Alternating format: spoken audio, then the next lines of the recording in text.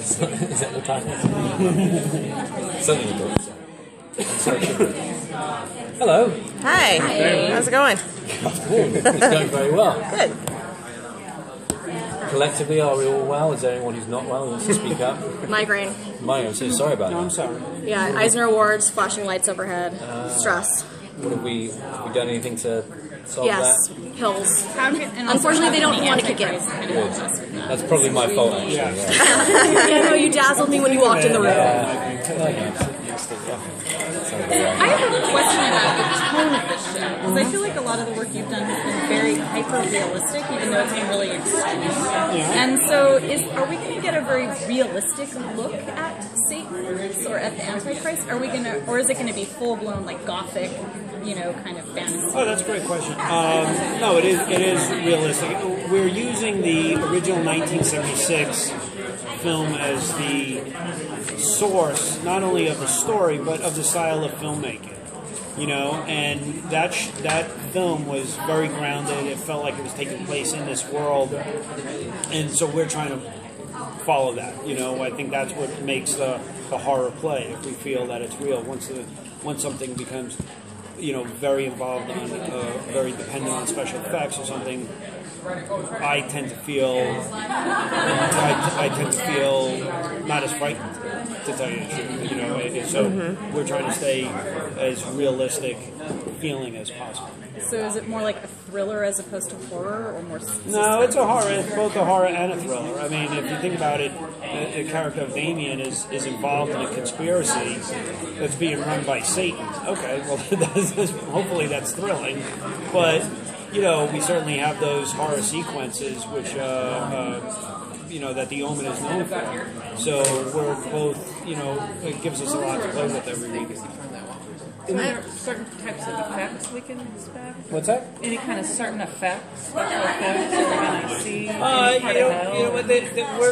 We have something that I think is very special in the first episode. I don't want to give anything away, but there's something that will be sort of unique to Damien that I think horror fans of the film will enjoy. But so there's a little surprise there.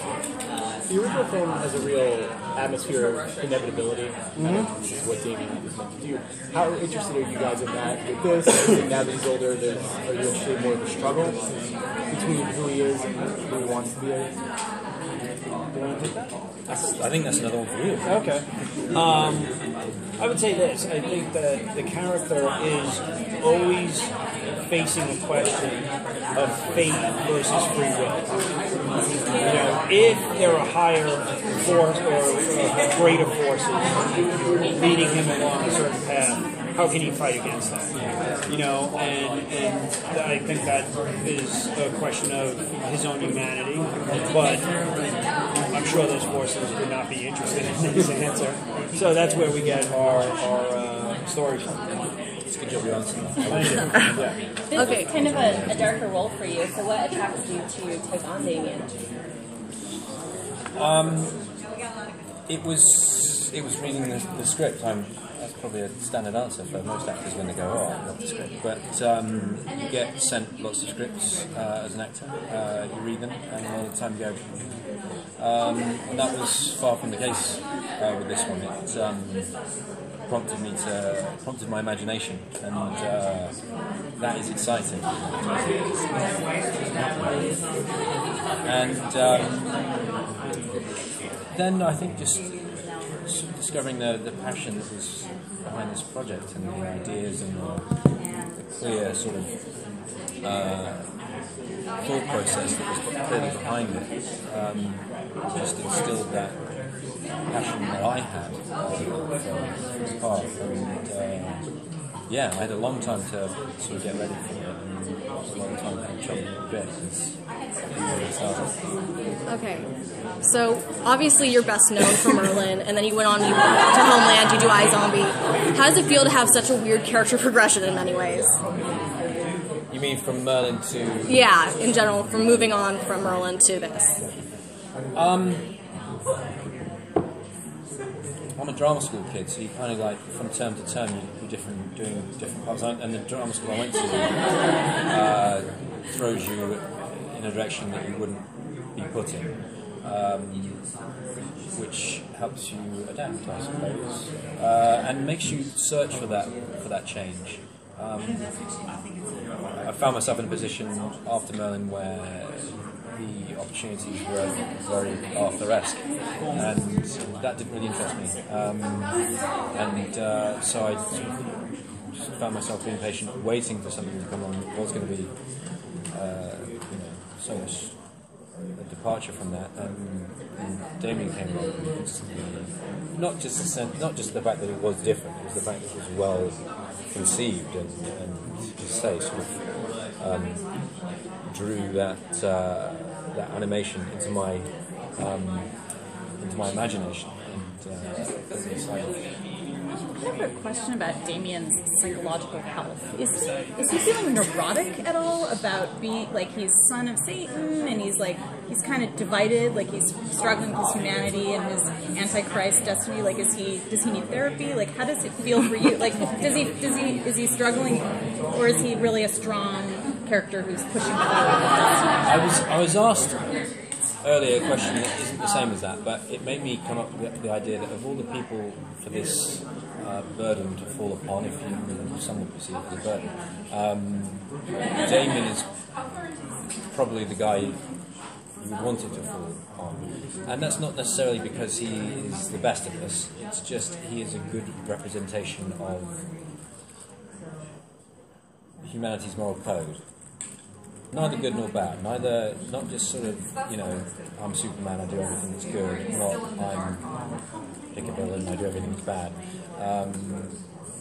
He is us. He is a representation of all us sat at this table, all the people who go day to day. That is Damien. But you don't know who you are in the beginning, right? Or that's what the there's not an articulation of it. There's an awareness of something strange in comparison to other people. Damien's life is not what everyone else's life seems to be, and so there is that awareness that there is something strange, but there's also with that becomes a desire to get away from it. With this being a sequel kind of to the original film, did the original Omen sequels influence the series in any way, or you incorporate elements of that? Can we expect any influence from that?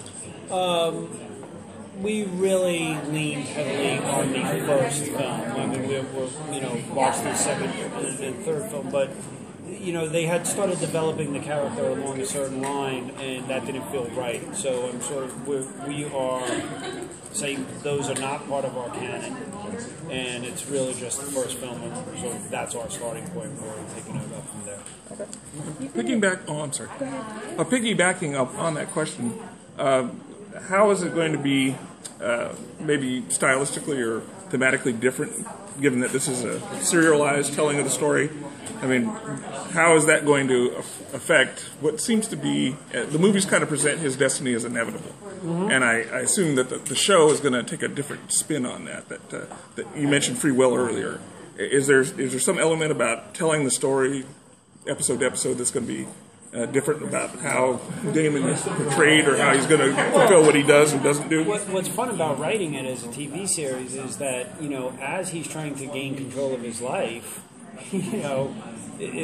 things happen that he doesn't want. So just like, on other shows that I've written on, say on The Shield, the guys would end up doing something and things go wrong. So, and you have these moments of horror, but you also have, I think, a lot of nice character moments as well. So there's really, what's been fun about taking that first film is it gave us a world, and it gave us a tone, and it gave us a lot to start with. And now you say, okay, let's revisit that world and sort of, freshen it up and visit it, as we're saying, 25 years down the road. So that's been, great to do. But I think there's something about the way we're telling the story that makes me feel like a TV show is the right way to examine this character. How does he live with it day to day? How do other people come into his life? How does what does it mean when something goes wrong to him? So I feel great about doing it as a show. I think storytelling was maybe a bit more closer to black and white in the 70s. nowadays, with the evolution of television and the place where it's at the moment, you tell stories of various shades of grey that audiences relate to a lot more because they have evolved as audiences and how they receive stories and the depth that they're looking for. I think that's what the TV show does. It allows you to go into the depth that maybe a movie can't. Thank you guys very much. Thank you. Okay. Thanks. Great. Thank you. Thank you. Thanks, guys.